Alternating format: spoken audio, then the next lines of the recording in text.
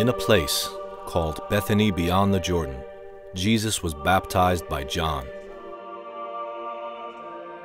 For centuries, the site of Christ's baptism, once celebrated as the birthplace of Christianity, remained a mystery.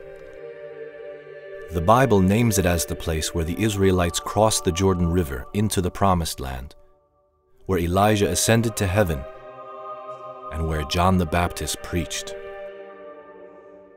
Generations of pilgrims once went there to walk in the footsteps of the patriarchs, to be baptized where Christ himself began his ministry, in the waters of the Jordan.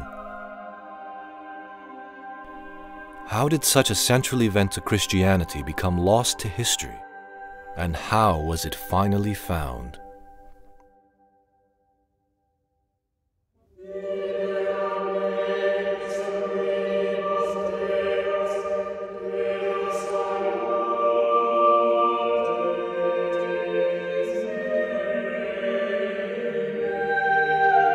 Holy baptism is the basis of the whole Christian life.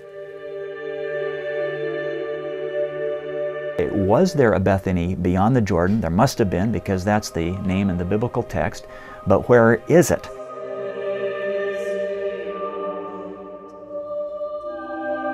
Bethany, or Al-Makhtas, on the east bank of the Jordan River, is one of eminent spiritual and historic importance.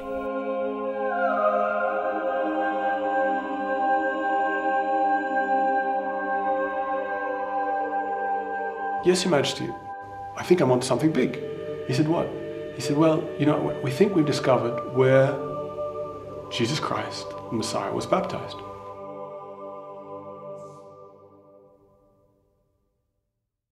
I now baptize you in the name of the Father, and the Son, and the Holy Ghost.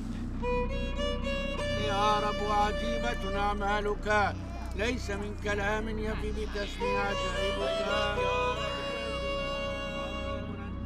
Baptism is the rite that all Christians of every sort agree must be accomplished in order to make one a Christian. Every human being is the icon of God, is the likeness of God, but the likeness has been soiled and it must be washed clean. The deepest and generic meaning of baptism is initiation. Initiation is required in the spiritual life because of our tendency to be worldly. You die for Christ, with Christ, and rise with him through symbol. And people are not human as symbolic creature, and we speak best only through symbol. And the church is full of ritual because it's this talking with God through signs and symbols. In a sacrament, there are two elements. There is an outward and visible sign, and then there is an inward and spiritual grace. So in baptism, outwardly, water is being poured over the person, but inwardly, they are receiving the grace of Christ and the Holy Spirit. We die and rise again with Christ. So, coming up out of the waters, the newly baptized felt they were entering into new life.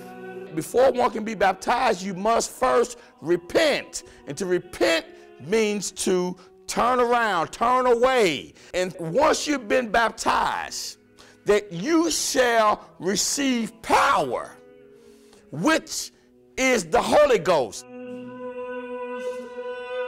Had it not been for the baptism, this important beginning, there would not have been the earthly ministry of Jesus as we know it. And to me, that's why the site of the baptism is so important. Bethany is one of the holiest places of Christianity, as it's the site where Jesus Christ was baptized and where John the Baptist preached. Of course, the baptism site is one of the three central sites in importance to Christianity, because In the moment Christ is baptized, that's the beginning of Christianity, that's the beginning of Christ's mission. So along with his birth in Bethlehem and the end of his mission in Jerusalem, the beginning of his actual mission starts in the Jordan River. And this happened in Bethany behind the Jordan River. So there was a Christian tradition locating that spot. But now the problem, where is Bethany?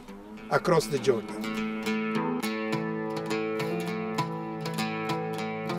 While one can assume the existence of a Bethany beyond the Jordan, it cannot be proven and is otherwise unknown. Since the 4th century, many biblical scholars have been debating if a Bethany beyond the Jordan really existed. And if it did, were there any clues left to reveal its location?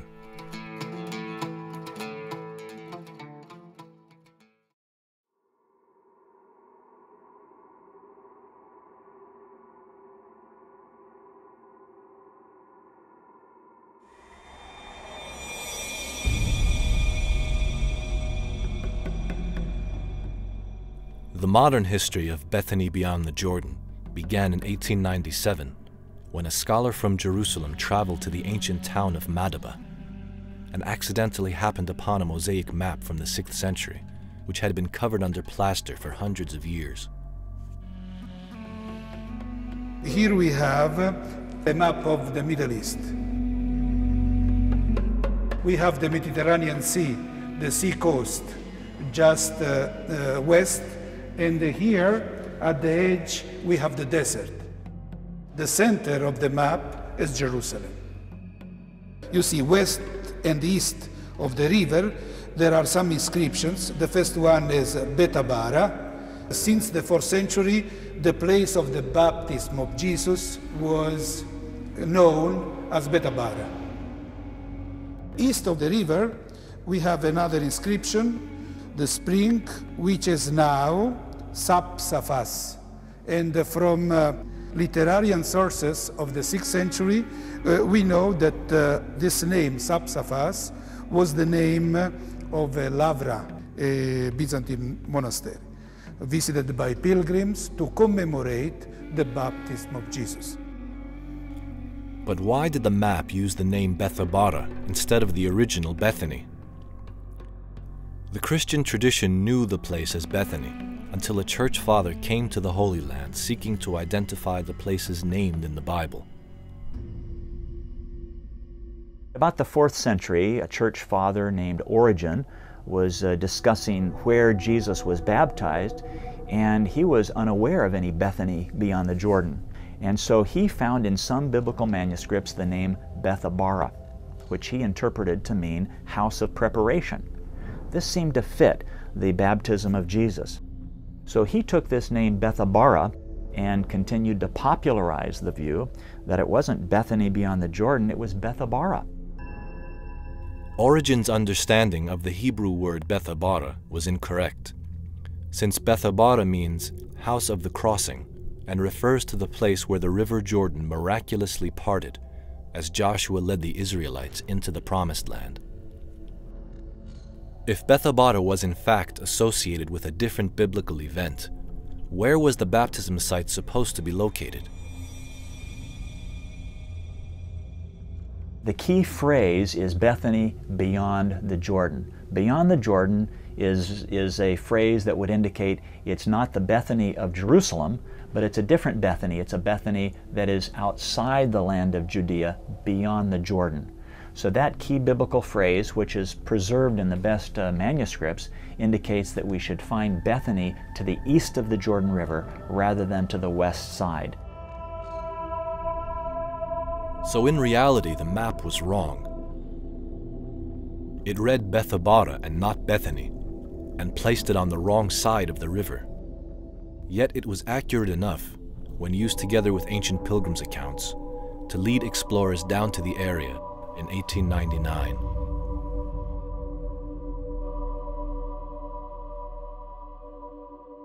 They read these two places near the river, so they went back to the pilgrims, following them, where could be located, and they found They saw some ruins, but because of the war, such evidence, archaeological evidence, was completely forgotten. Indeed, the Holy Land was shaken by 2 world wars and at least 3 major conflicts in 1948, 1967, and 1973. Rebounding from their initial shock, the Israelis unleash a savage counterattack as one of history's most violent tank battles is joined. As a natural boundary, the Jordan River area was subjected to endless upheaval. For much of the 20th century, archaeologists could not travel to the area where Bethany Beyond the Jordan was suspected to be.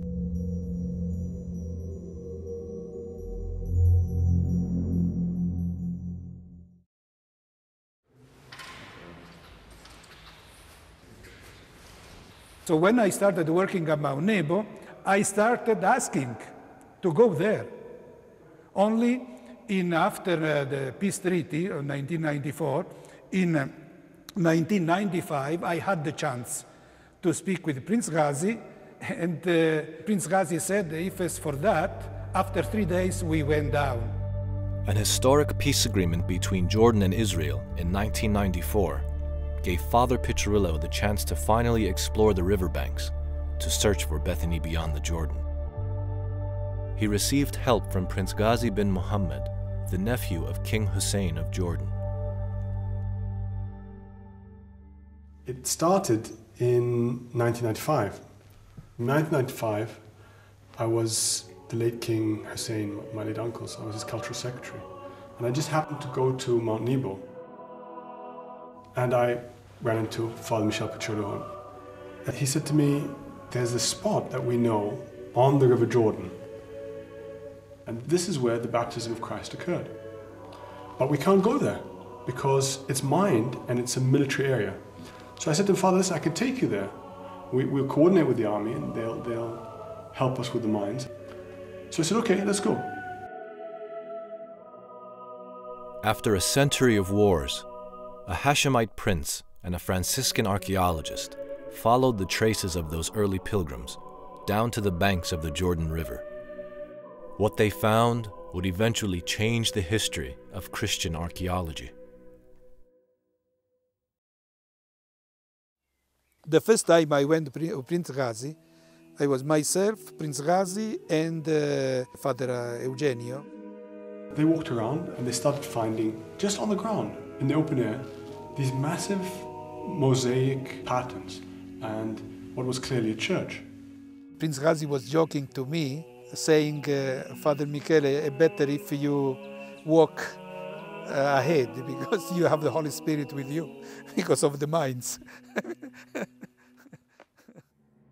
But there were more than mines in the area. After that first visit, an archaeological team was sent by Jordan's Department of Antiquities to carry out a dig, and they met with local Bedouin tribes who knew the land intimately.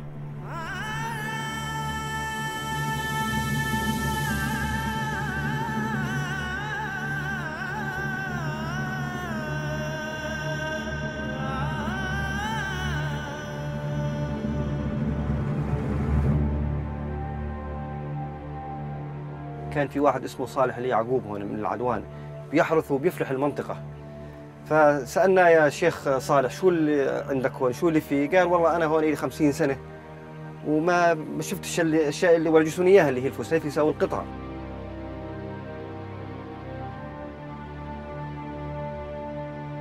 يعني سنة 10 ولدت. هذه ما هي أرضنا. ها زرع والله زرعت 15 سنة ما في ناس. قال يا شباب في انتم برايكم يعني تبعين حلال وتبعين كذا وبترعوا هنا وبترعوا هنا. ودنا منطقة فيها فخار هيك يعني قريب منكم هون قريب منكم. قلنا والله في قريب منه هون. والله ركبنا في السيارة معاهم وطحنا. I asked the local people and among them Saleh Yaqub, what about this hell? And he said, this is Tel Mar Ilyas, Nabi Ilyas or Elijah's hell. The hilltop monastery they discovered was known as Elijah's Hill by locals and overlooked a green valley with 7 springs leading down to the Jordan River. Elijah was a prophet of the 9th century BC, who according to the Bible ascended to heaven from this hill in a chariot of fire. The ancient pilgrims who came to Bethany Beyond the Jordan mentioned in their accounts that Elijah's hill was one of the sacred places of pilgrimage near the site of Christ's baptism. Was there a connection between Elijah's hill and Safsafas? The archaeologists knew that if there was, the implications would be extraordinary. أول يوم فكرنا إنه زي أي موقع عادي، يعني إنه الأرضيات الفسيفساء موجودة في كل مكان، يعني طلعت القصة وإلا هي معمودية كاملة متكاملة. We found the remains of 3 reservoirs, 3 pools, and these pools really dated back to the late Roman, early Byzantine period, and I think this is used for baptismal purposes. I was impressed by these water installations which has to do with the conveyance, storage, and distribution of water. So the numerous pools, cisterns, reservoirs, well, aqueducts, which indicates there were many monks and hermits living here. The vast water system and complex of buildings on Elijah's hill was a large monastery. According to Father Piccirillo's research, the monastery of Safsafas was founded in the 6th century in honor of John the Baptist by a wandering monk who had a vision of John on that very hill.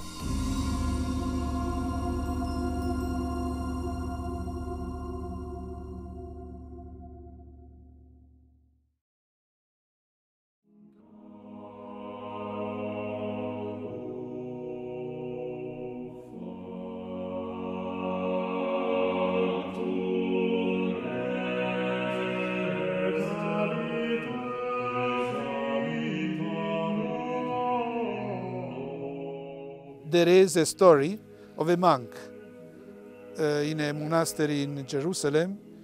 So he decided to go to Sinai. He crossed the Jordan River, he became sick, and he entered the grotto, a cave. And during the night, he received a vision saying, stay here, because that's more important than the Mount Sinai. He said, why?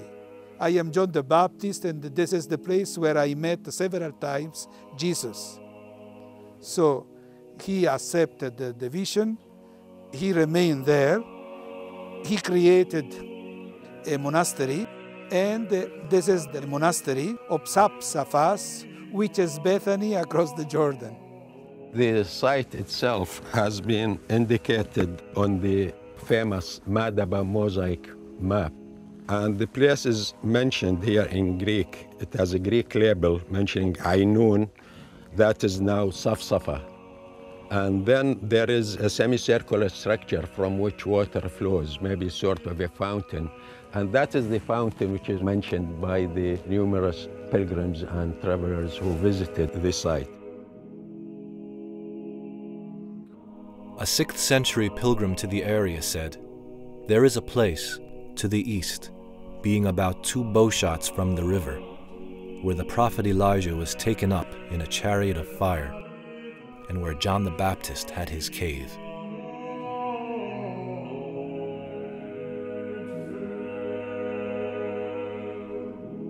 There is a cave there, and in fact there's many caves in this vicinity.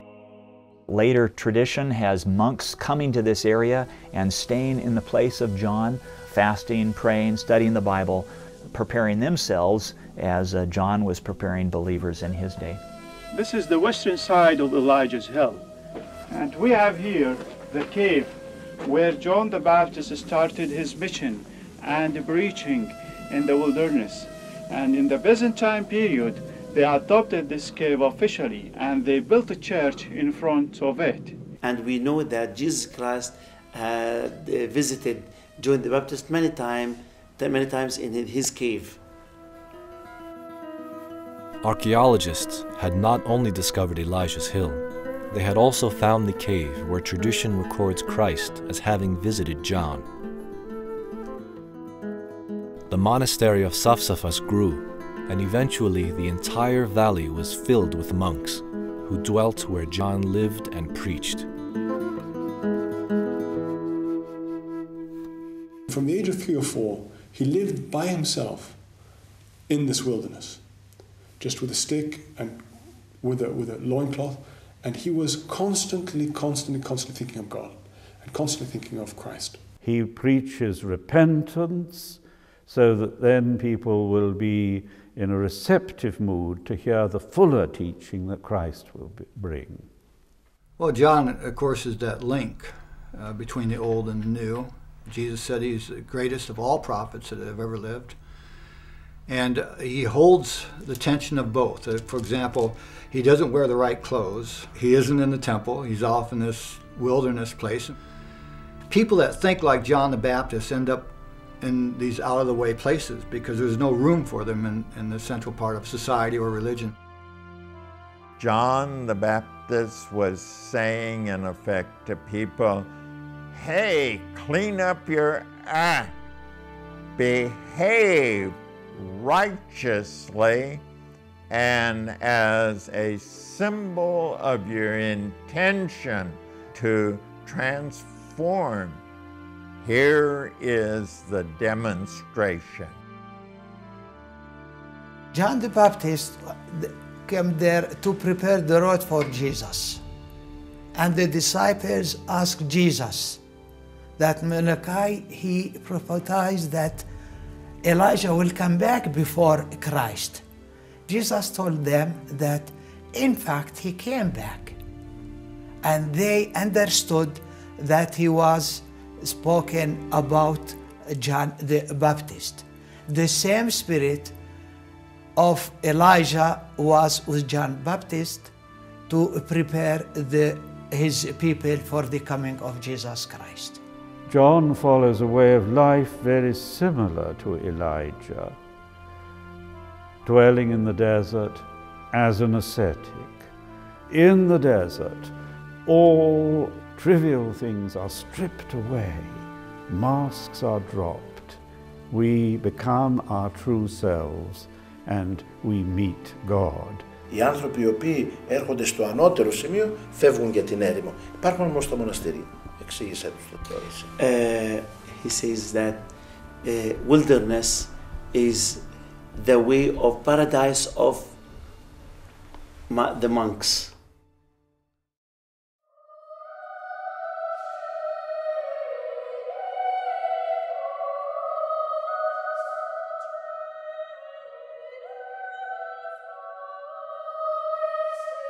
One of the countless souls who came to the same wilderness of John and Elijah was a prostitute of the 5th century.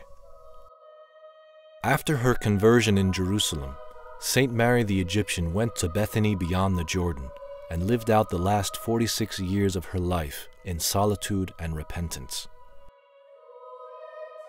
The beautiful starting point of the story of Mary the Egyptian is she went from Alexandria to the Holy Sepulchre for the celebration of the Holy Cross.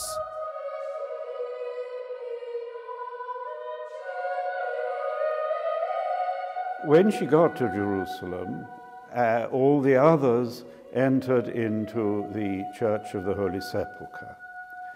But when she came to the door, though the door was open, some invisible force prevented her from going through. And she heard a voice, if you want to find peace, cross the Jordan River and live there. A monk named Zosimas was himself wandering the desert, searching for wisdom he had not yet found, when Mary appeared before him. They bowed to each other in deep respect and humility, whispering prayers of blessing.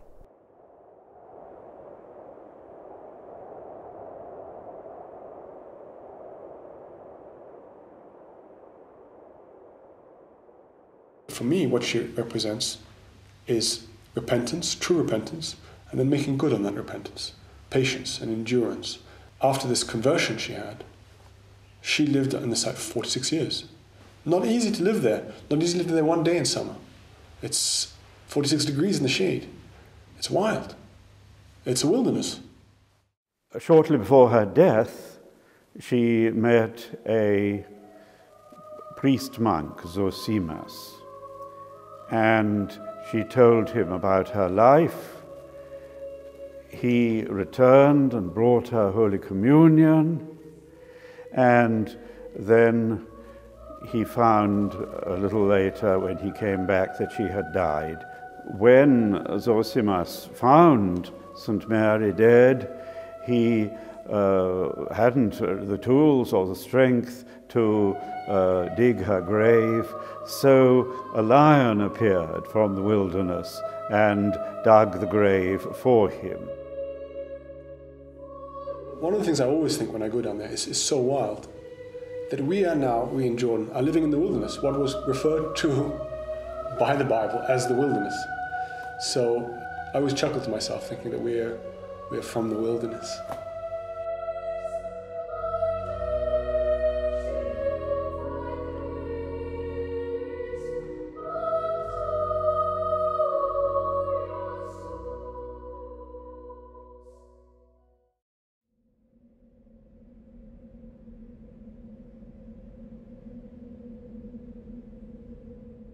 A tradition of pilgrimage developed in Bethany Beyond the Jordan, commemorating not only the site of Christ's baptism, but the place where Elijah ascended to heaven and John the Baptist preached.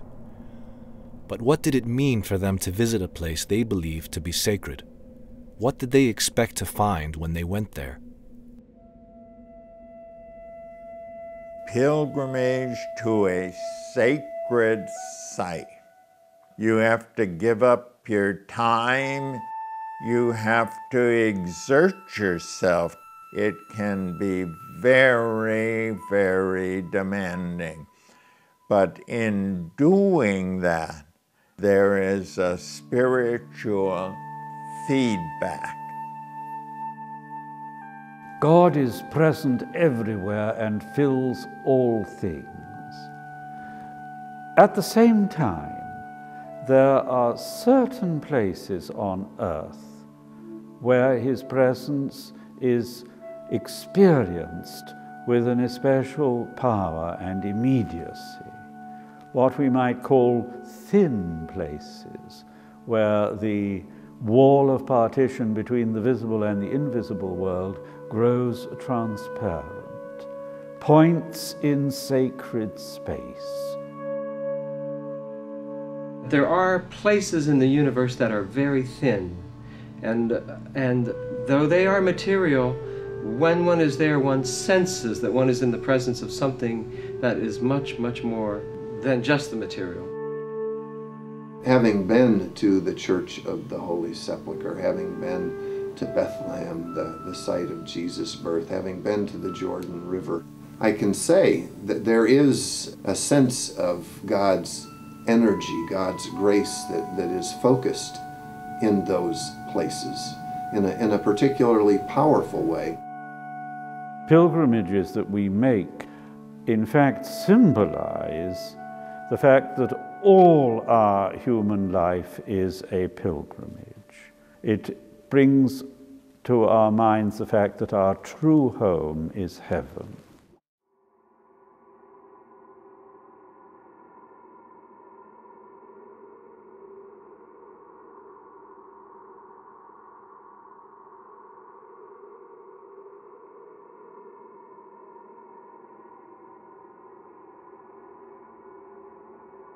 The written testimony of pilgrims was an important layer of evidence, which was used by archaeologists to bring them closer to identifying Bethany Beyond the Jordan. The many pilgrims who visited the site in commemoration of Christ's baptism wrote careful and detailed descriptions of what they saw there.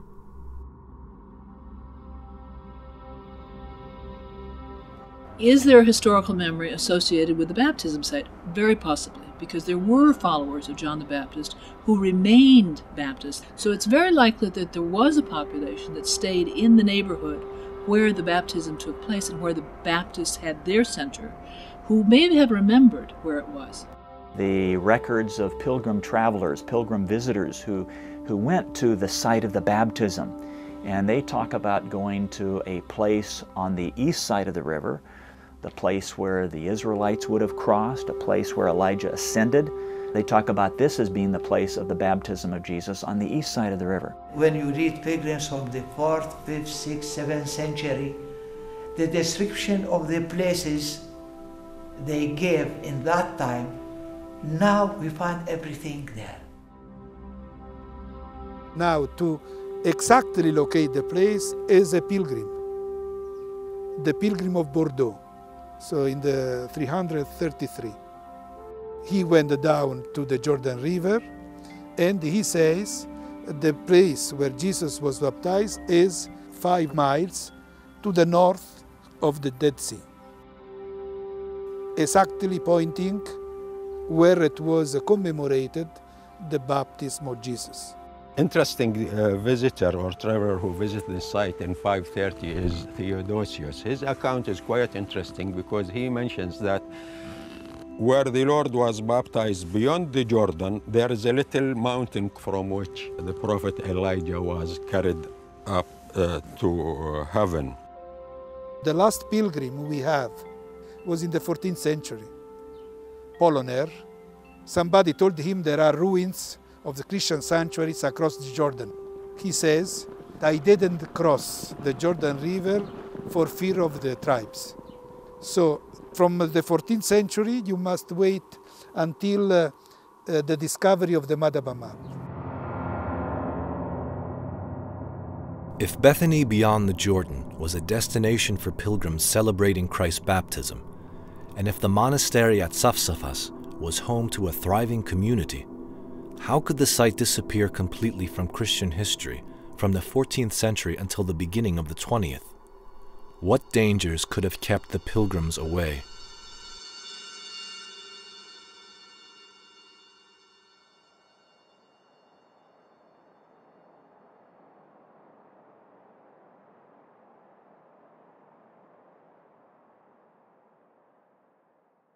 During the Byzantine period, there was quite a bit of protection for Christians who wanted to travel to the holy sites. The church was strong in the Holy Land.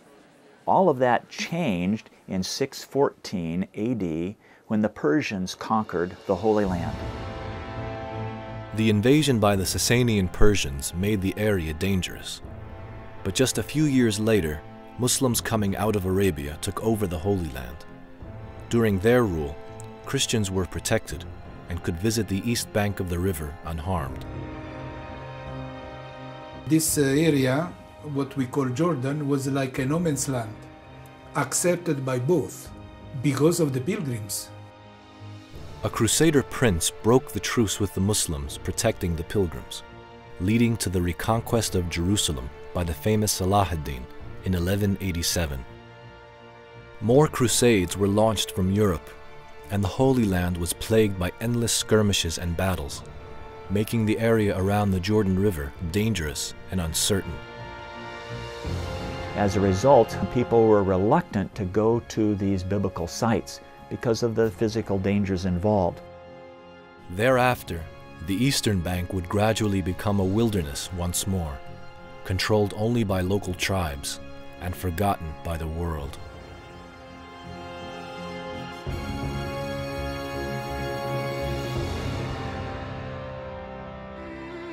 The upheavals throughout the centuries had proven too much for pilgrim visitors, so the sanctuaries faded from memory. The quiet history of pilgrims to the east went silent, but the discovery of the Madaba map in 1897 opened the way for Christians to begin slowly returning to Bethany Beyond the Jordan.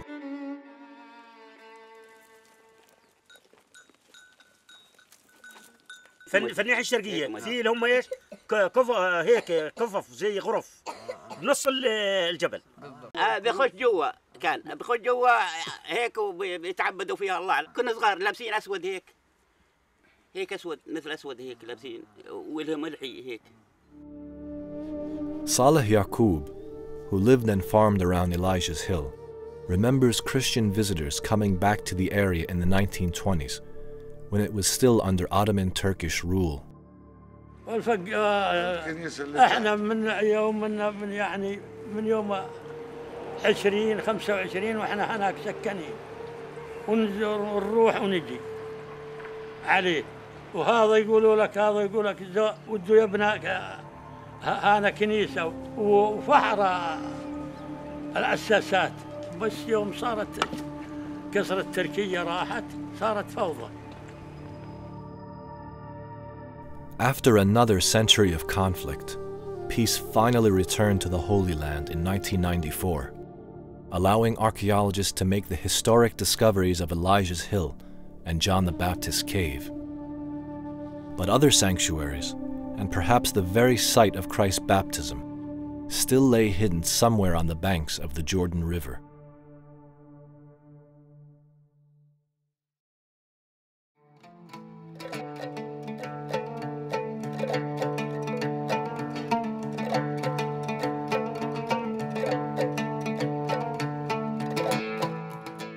يوم نقب أول ما نزل نقب الدكتور محمد وهيب نقب على الكنيسة اللي فوقها. أجيت أنا والحجي حكى له قال له في كنيسة تحت على المية على النهر.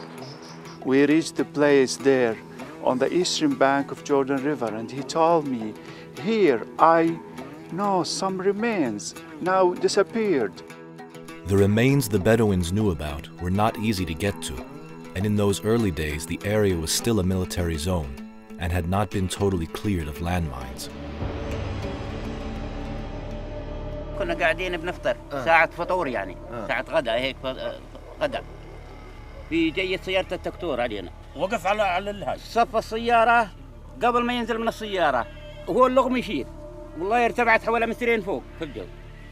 احنا هيك الكل راح لها والحمد لله وين ما فينا شيء. Despite that incident and the clear dangers of the site, the archaeologists persevered, searching for clues in the thick underbrush. فزميلي والله الدكتور أصر إلا إنه نبحث. أنا والله الحقيقة بالنسبة لي يعني كنت أتراجع.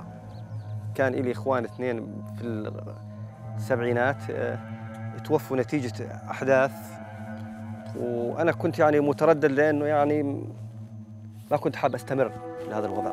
الدكتور والله شجعني اعتبار إنه بصير اكتشاف وحدث عظيم. As the team started digging down by the river, the remains of a large structure that seemed to be a church started to appear in the ground. This was obviously a dramatic breakthrough, but what church could this be?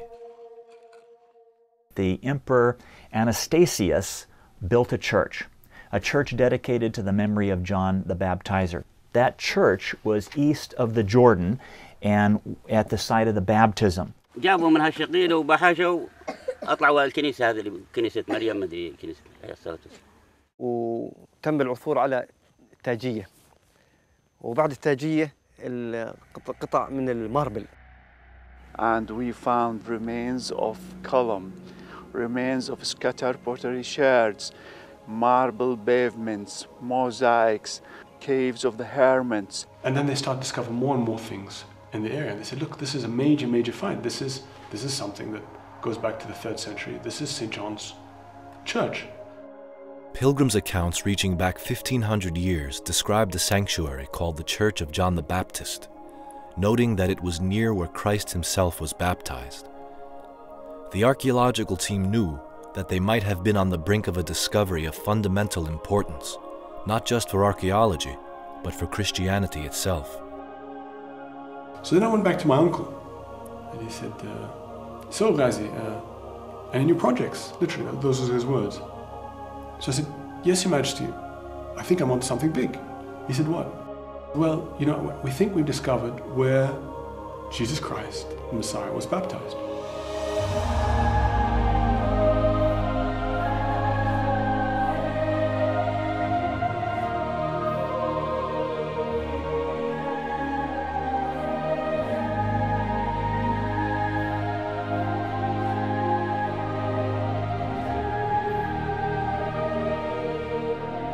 The first church described here was in the year 530 by Theodosius, who said the following.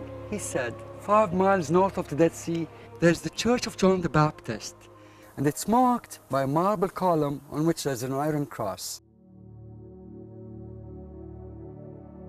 Further excavations revealed an elaborate series of foundations dating from the 3rd century. In fact, what they found were the remains of 5 different churches built one after another on the same spot. The pilgrims' accounts describe the sanctuaries as being next to the river.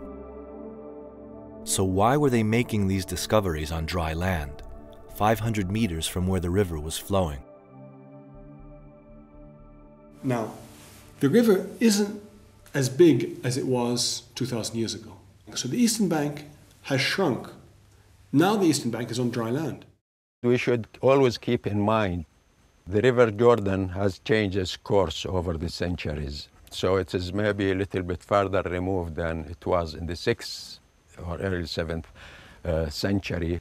Also, many earthquakes, powerful earthquakes, in fact, hit the Jordan Valley. The river was passing just here, just to the west of these churches, and they caused the undermining of the foundations of these churches and their destruction. A sequence of churches are built there. They're washed out and they're still rebuilt and continue to be rebuilt, meaning that somebody really thought that was the place. The early Christians built their churches in this spot where there's no community. And we should ask ourselves, why was this? Why did they insist to build their churches at this spot in particular? The reason is obvious. They wanted to mark something. A clue to what the Christians were seeking to mark was a uniquely placed gate. According to pilgrims' accounts of St. John's Church, there was a gate that opened to stairs leading down to the river.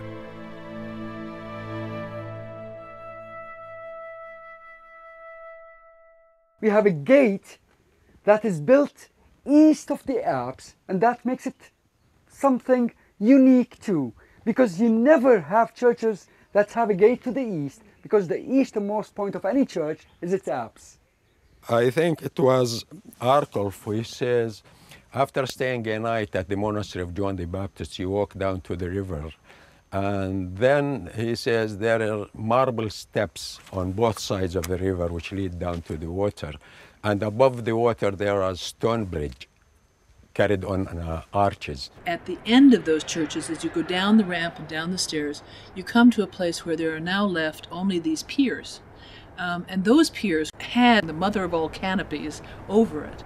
These are the steps that were described by Antoninus of Piacenza in the year 570, who said that marble steps lead you to the bank of the river where the Lord was baptized.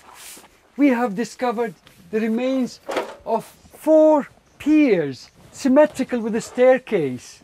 What in essence we have is a gateway for pilgrims to come through, arriving at the center of these 4 piers.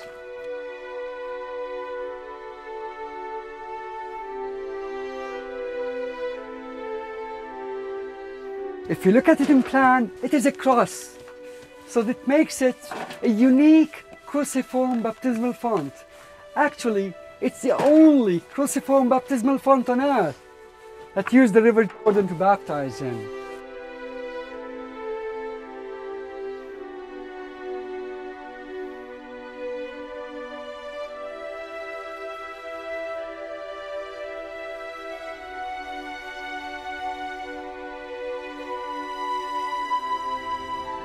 That seems to have been the place where in the 3rd, 4th century people really commemorated the baptism. But more than that, they went there to be baptized. And as they came out of the site, they drew these tiny little crosses on the plaster, on the canopy. And on this plaster, we have thousands and thousands of cross marks left by the pilgrims who were baptized at this point. The first level of evidence is the evidence of the Bible itself. Very clear that it all happened on the East Bank. The second level is the archaeological evidence. The third level is the history and the tradition. And then the fourth level is the pilgrims' accounts, because we have very early pilgrims' accounts throughout the century saying where exactly, X marks the spot, the baptism occurred. Epiphanius, for example, mentions 60,000 pilgrims holding candles at Epiphany, here at this point. So in fact, all the 5 churches are connected to this point. This is because that's the place that they believe Jesus was baptized.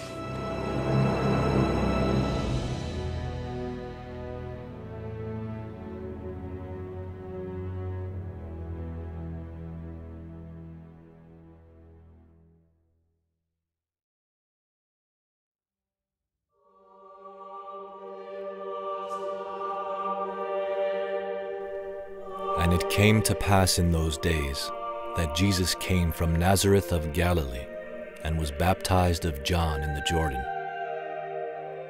And immediately coming up out of the water, he saw the heavens rent asunder, and the Spirit as a dove descending upon him. The whole Old Testament and the whole New Testament are there together. There is no separation with Moses, Elijah, John the Baptist, Jesus, the disciples. It is one thing.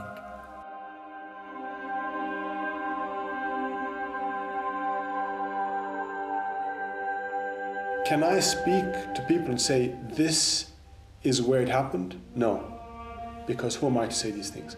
Do I have any doubt? Am I certain that this is where it happens? I have no doubt. I'm certain.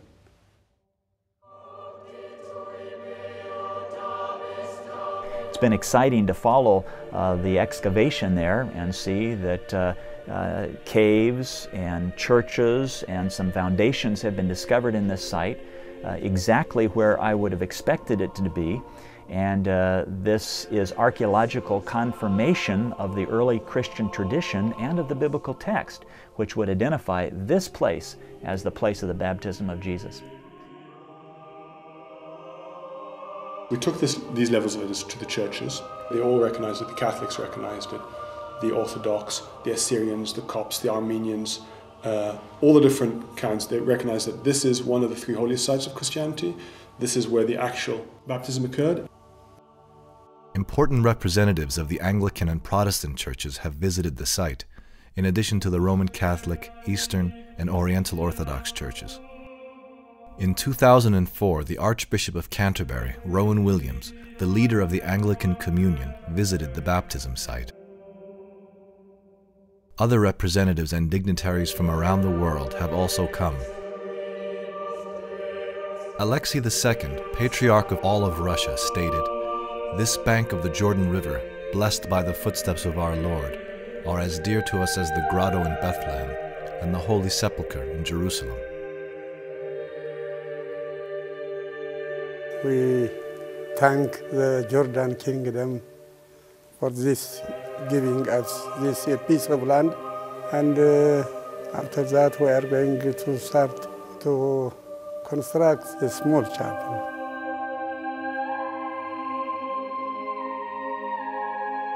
For us is the biggest grace to build church after 1,400 years, to build a new Orthodox church in this area.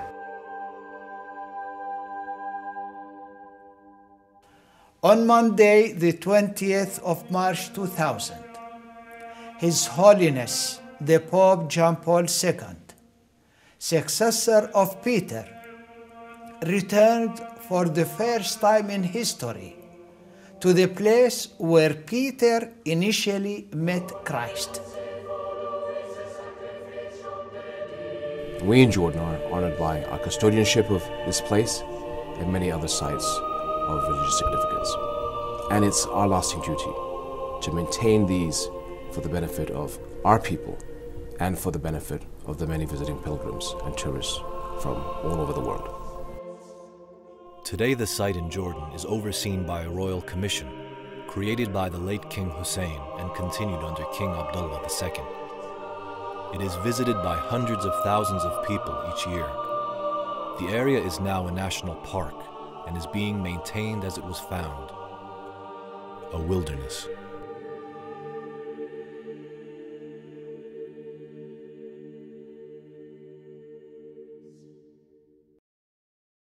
The faithful has to think. Jesus, with his eyes, saw the same thing. He was here. He looked on the view and to see all these mountains. It is the same view. You see, then faith is not just only something you think, you believe, something you touch.